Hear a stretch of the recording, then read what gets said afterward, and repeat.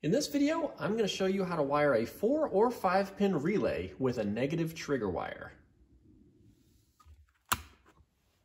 Oh yeah!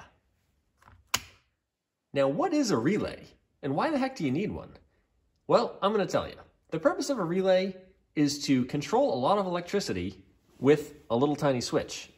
Now, if you were to run a lot of electricity through a switch, you would melt a switch, because a lot of switches are only meant for like 5 amps. But most accessories on a car are much more than that. Like a radiator fan might be 30 amps and a fuel pump might be 20 amps. So if you were to run all that power through a little tiny switch, you'd burn out the switch. On the other hand, a relay is actually meant to handle much more electricity. So what you're doing is you have this switch which controls this relay, and it tells the electricity to turn on and off. And it can handle a lot more electricity than this little tiny switch can. Let's start with pin 30 and 86 on the relay. That's the blue wire and the white wire.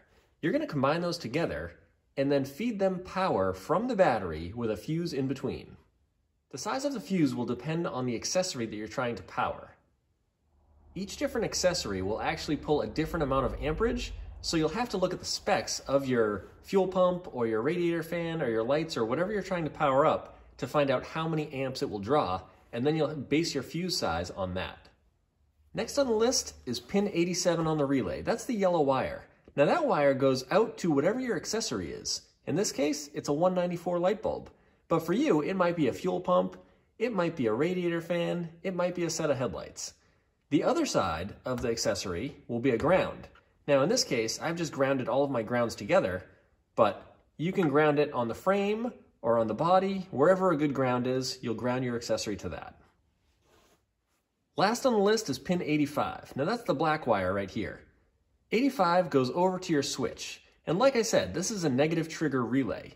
So the trigger wire for the relay is on the negative side rather than the positive. If you want to see a positive trigger relay, you can check out my other video, which I'll link at the end of this one. But in this case, it's a negative trigger relay.